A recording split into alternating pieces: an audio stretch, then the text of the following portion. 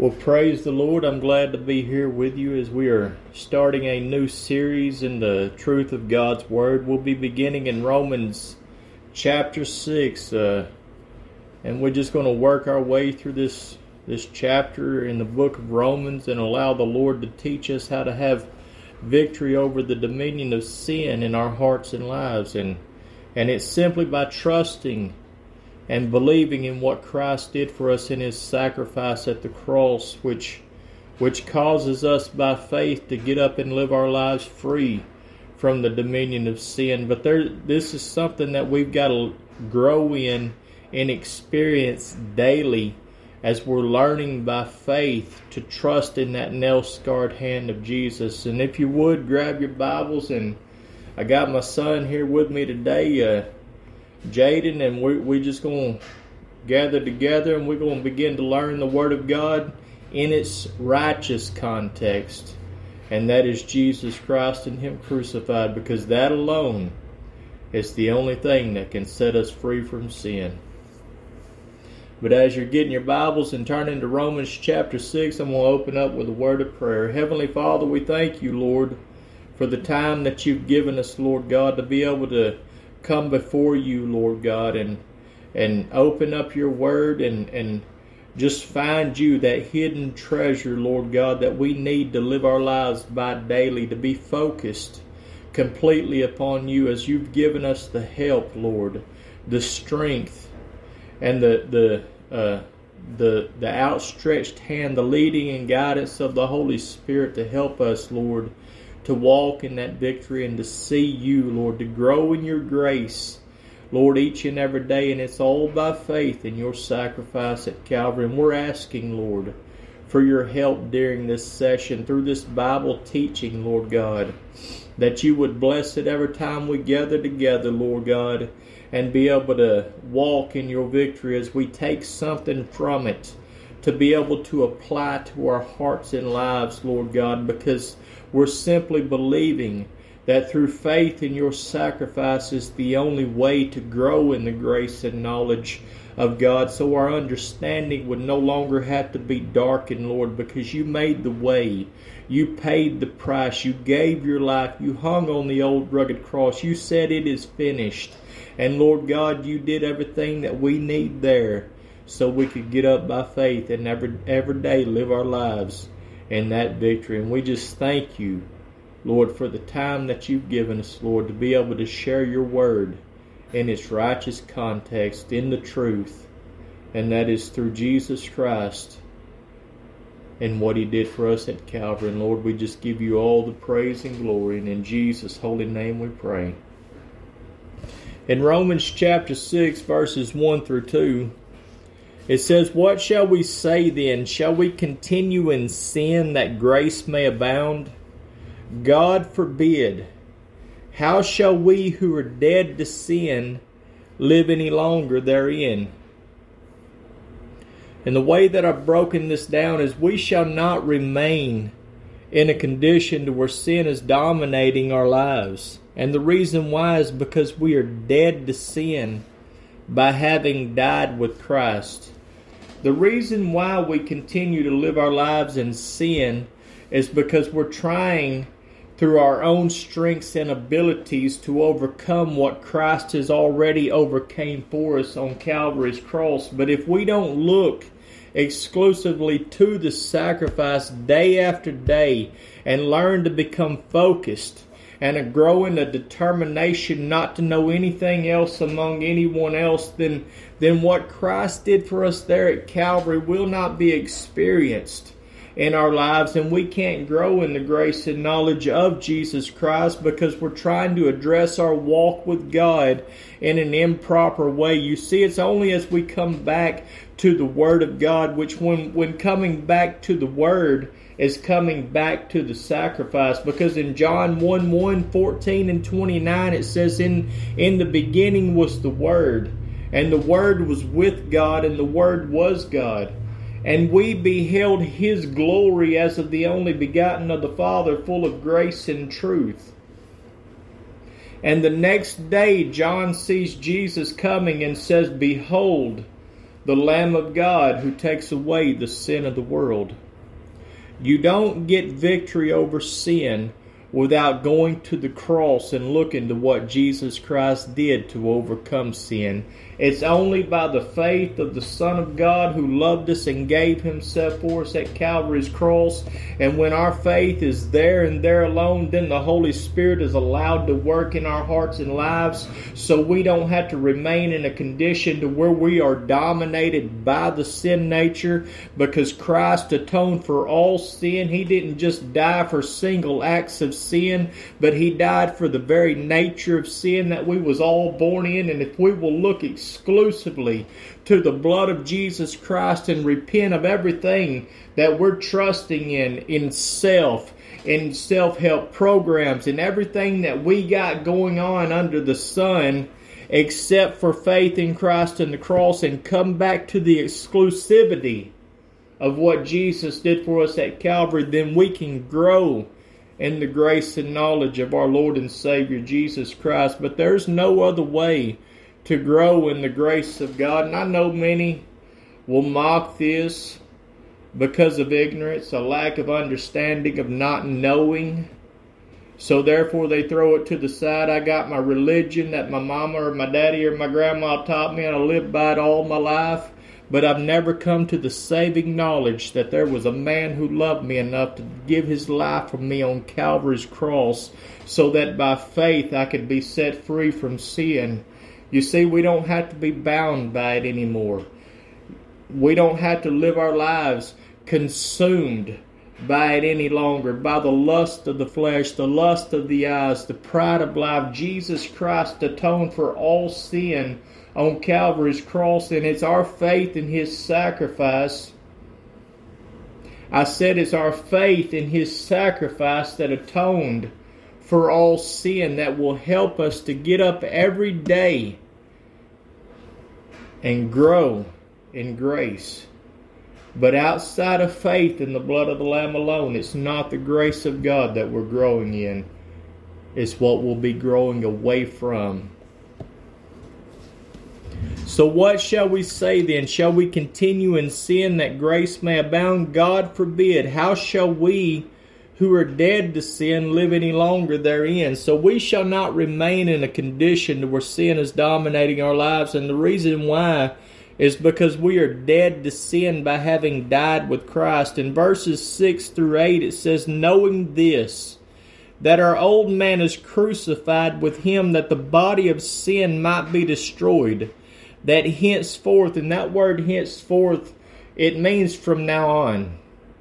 From this day forward, when I come to the knowledge, to the understanding that everything I need is in Christ and what He did for me at Calvary, I should no longer serve sin. For he who is dead is freed from sin. Now, if we be dead with Christ, we believe that we shall also live with Him.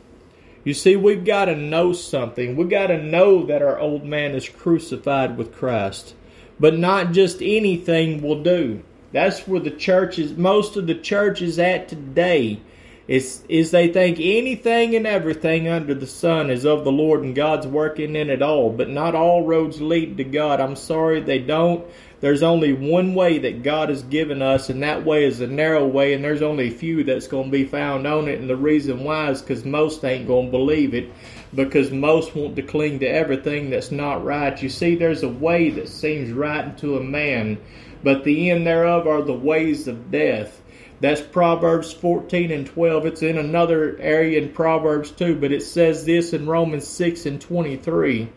For the wages of sin is death, but the gift of God is eternal life through Jesus Christ our Lord. You see, you're not going to have life to be able to get up and live free from sin, from the dominion of sin, without trusting in the sacrifice of Jesus Christ, because everything that is not faith in the cross is the wages of sin, which brings separation from God, and it's all because we're trusting in what we think is right.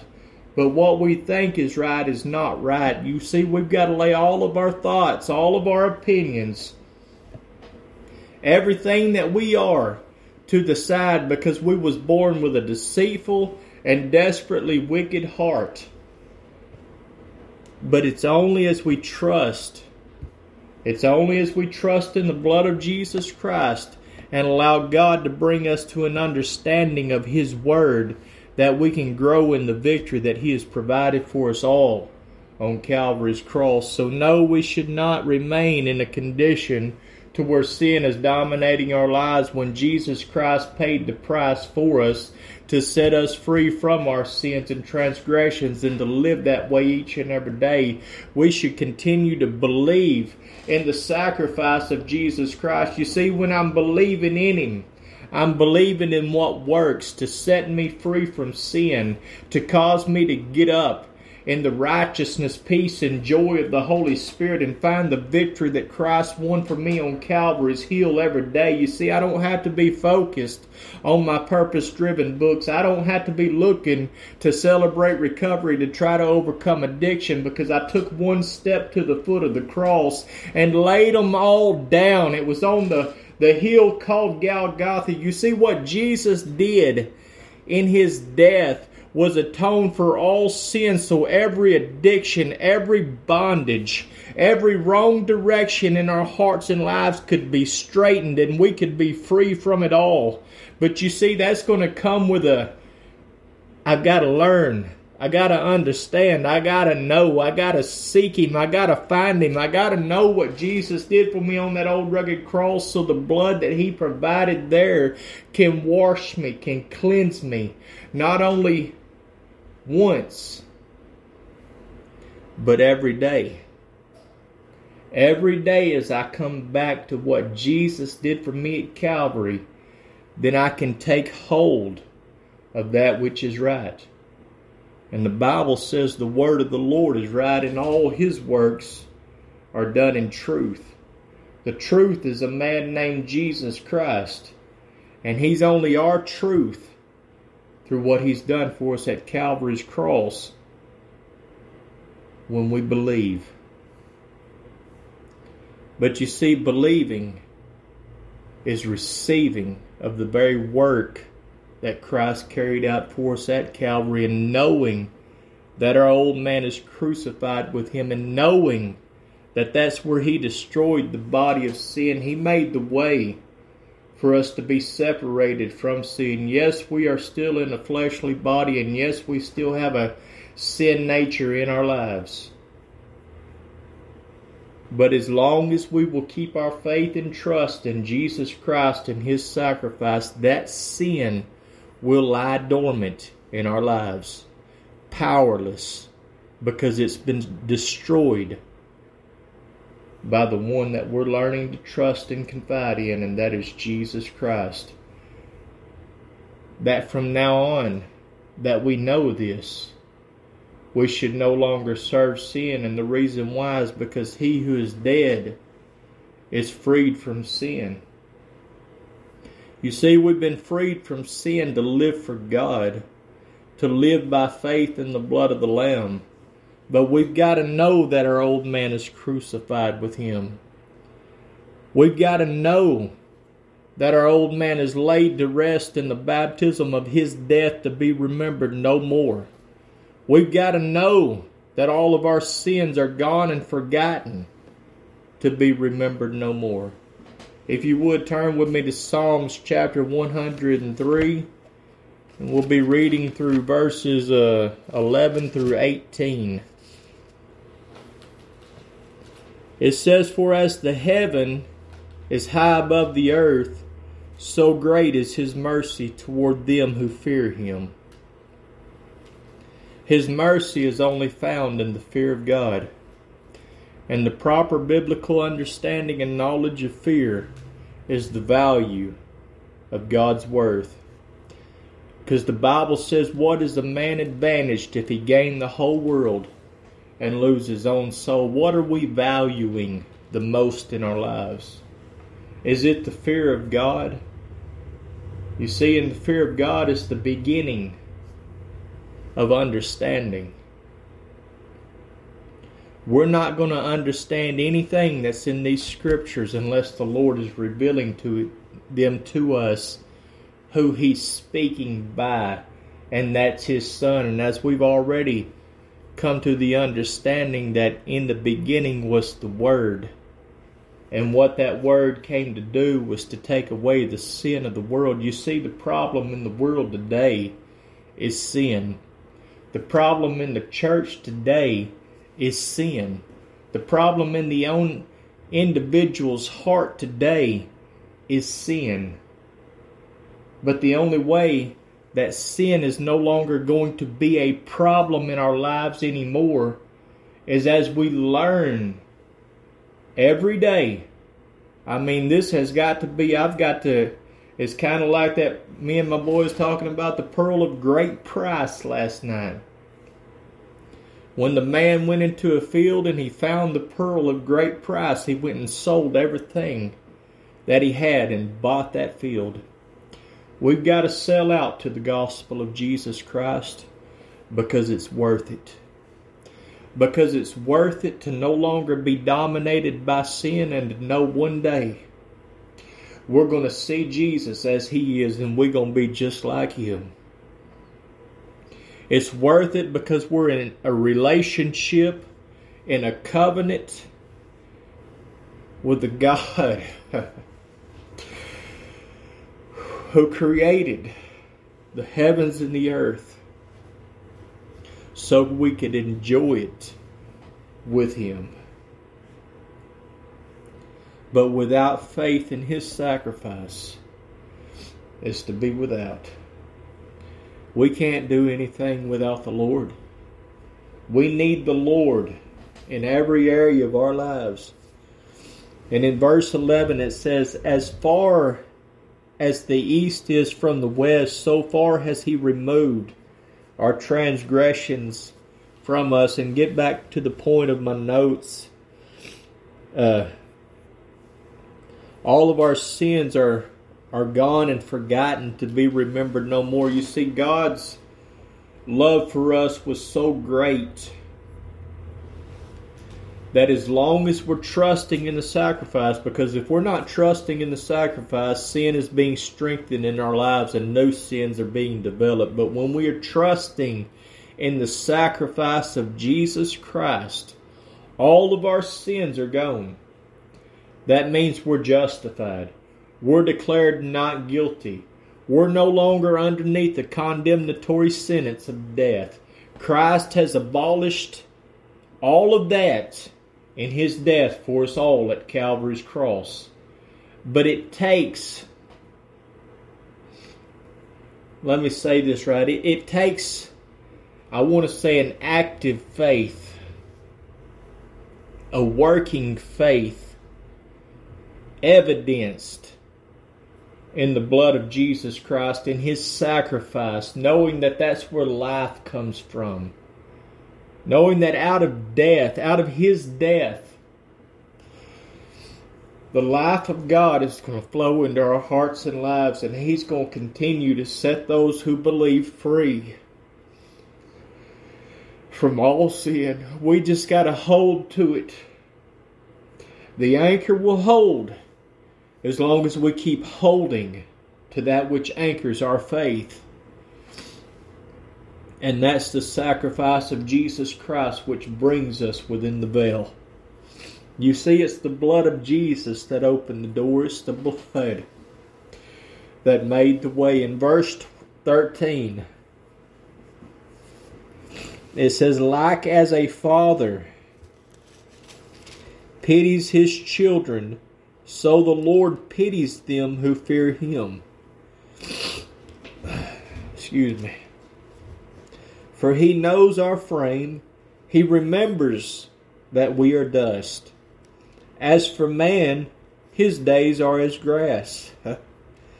As the flower of the field, so he flourishes. For the wind passes over it, and it is gone. And the place thereof shall know it no more. But the mercy of the Lord. Let me read that again. But the mercy of the Lord is from everlasting to everlasting upon them who fear Him, and His righteousness unto children's children, to such, hear me now, to such as keep his covenant, and to those who remember his commandments to do them. It's only as we keep our faith in the sacrifice of Christ daily to where we can continue in his word free from all sin. That's what it is to keep his covenant.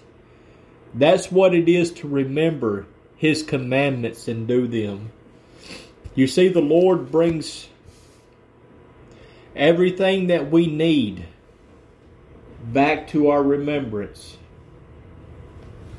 so we could get up and live our lives in the victory that he has provided for us through faith in his sacrifice every day. But if we're not looking exclusively to what Jesus did for us at the cross, then we're not continuing in that which has the power to not only save us, but to keep us living our lives saved by faith every day. That's why it's important to grow in a determination, but you got to sell out. You got to sell out to the gospel of Jesus Christ. You can't just come in and say, I tried it and it doesn't work. No, because if it's not working in your life, it's because you're not looking to what did work. Because you have yet to sell out to the gospel of Jesus Christ. Because when we sell out to it, the Holy Spirit begins to work in our hearts and lives, setting us free from the dominion of sin and bringing us into a proper understanding of exactly what has taken place from the moment that we believe that Jesus did everything that we need there. You see, it's growing in the grace and knowledge of our Lord and Savior Jesus Christ. It's growing in an understanding that what God did in His Son was enough. So we no longer have to be blinded by the veil because our lives are still underneath the law of sin and death, to where we're trusting in anything and everything that comes along. You see, that's not the will of God for us. God wasn't confused. God was not confused. He had a plan. That plan was foreordained before the foundation of this world. It's been manifested in these last times for you and me. But only those who believe will walk in experience of what God had planned for humanity before Adam and Eve ever sinned and fell in the Garden of Eden. And He had to rush in with a promise because of His love for us. God wasn't confused. It's man who's confused. But God will clear up the confusion when man repents of his works, of his sins, of his self-help programs, and comes and takes hold of the blood of Jesus Christ and says, I need to follow that because that's what's true. That's what's real. That's what's going to help me to lay these heavy burdens aside. That's what's going to break the bondages of sin and addiction out of my heart and life. You see, you no longer have to be bound by substance abuse. You no longer have to live your life condemned by sin anymore.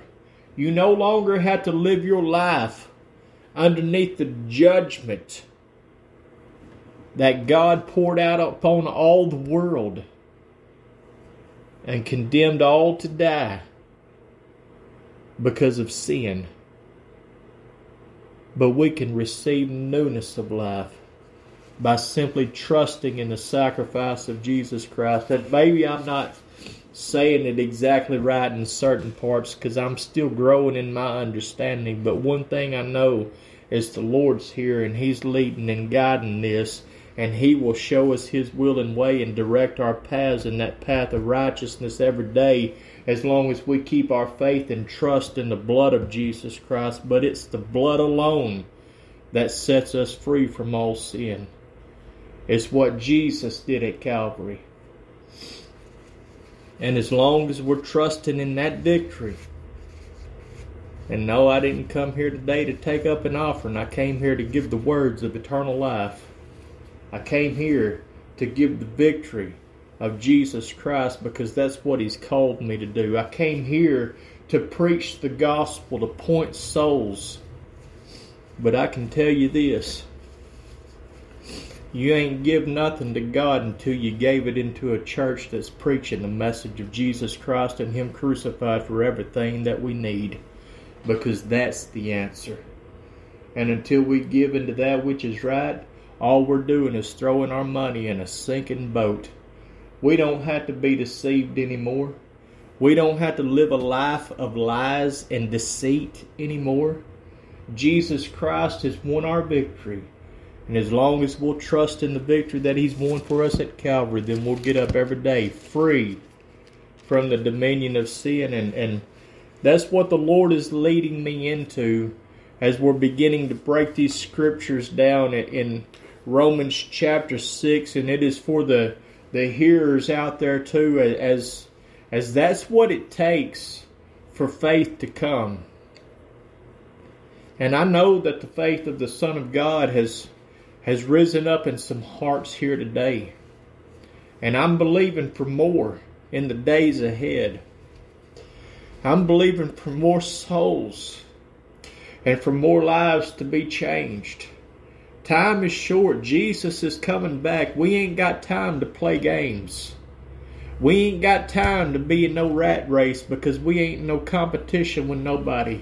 We here to fight the good fight of faith, to lay hold on eternal life, to where we have professed a good profession before many witnesses. We're going to meet Jesus, and it ain't going to be too long from now. And God is preparing His people. And the only way that we can be prepared to meet Him, and that's through faith in the sacrifice, which washes and cleanses and sets us free from the enemy that's within our own selves, our own hearts and lives. Now, thank you for tuning in, and be looking for these broadcasts every Saturday morning. Well, I say every Saturday morning. Every Saturday morning that I'm able to, I'm going to try to start, Lord willing, start doing these every Saturday. And if something comes up, that's life, things happen. But there will be a broadcast put out there every Saturday morning at 10 o'clock. Now, thank you for tuning in. And until next time, keep your eyes upon Jesus and stay determined not to know anything among anyone, because there ain't nothing else to know except Christ and Him crucified to meet all our needs. And I thank you for tuning in.